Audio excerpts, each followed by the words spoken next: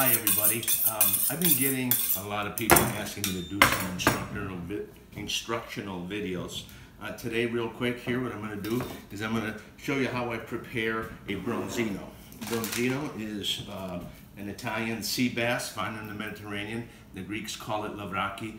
It is excellent. It is both firm and moist, and you're able to grill it. What I'm doing down here, Christian, is I'm preparing what we call un bagno. In Sicilian, it means a bath. So basically, I'm going to take some flat leaf parsley, fresh parsley,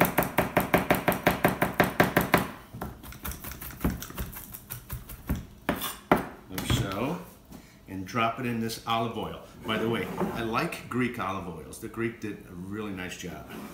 The next thing I'm going to take is I'm going to take some lemon zest. If you don't have a zester at home, you should really buy one. They're pretty handy. The zest or the rind has lemon oils, which will intensify your oil flavor. Okay, so I got it in there. The rest I'm going to squeeze lemon juice in there. And I'm going to let this marinate.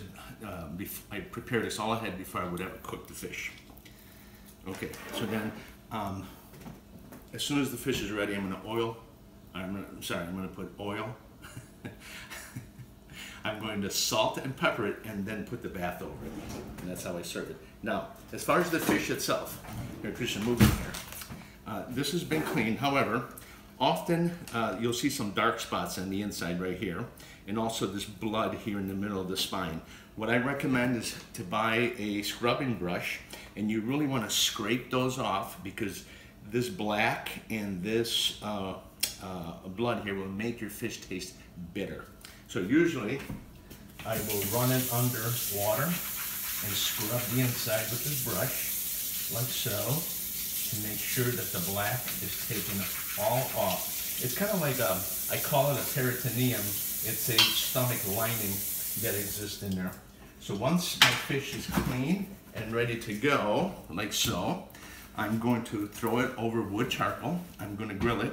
Now, I don't do anything to this right now because the skin itself has a lot of oil, so that's going to cause a flare-up. So you got to be Johnny on the spot. Place it in your grill, be ready to scrape it off toward you and flip it once. And then when it's ready to be consumed, I put salt, pepper, and this bagno, which is olive oil, lemon juice, lemon rind, and parsley. Okay, and that's it for today. Thank you. Have a good day.